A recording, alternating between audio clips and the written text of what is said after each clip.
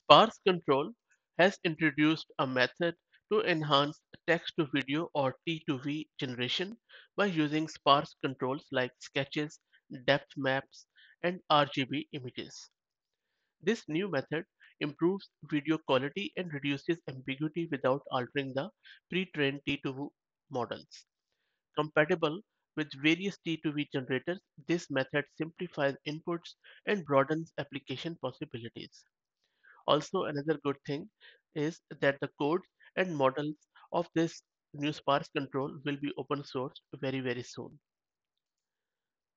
The thing is that the development of T2V videos, which is primarily generating video with a given text prompt, has been significantly advanced in the last 1 year since the advent of this generative AI, or should we say that as soon as this has become mainstream during the last 1 year.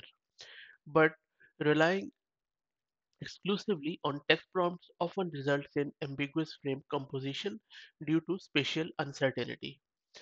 That is why there have been a lot of challenges and struggles where research community has leveraging other methods like dense structure signals and a lot of other things. That is where this sparse control helps because this enables flexible structure control with temporally sparse signals requiring only one or few inputs as you can see in this figure.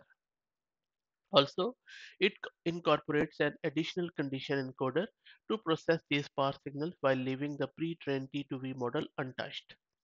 This new approach is compatible with various modalities, including sketches, RGB images, because it provides you more practical control over video generation and promotes applications such as storyboarding, depth rendering, keyframe animation, and interpolation. So, this is it, guys. I hope that you enjoyed it.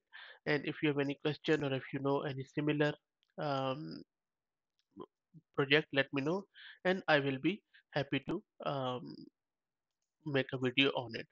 Also, if you are looking for the code, as I mentioned, code is not available and you cannot install it at the moment locally or anywhere because it is still a project in generation. So let's wait for it. As soon as I have the access, I will share it in the video's description.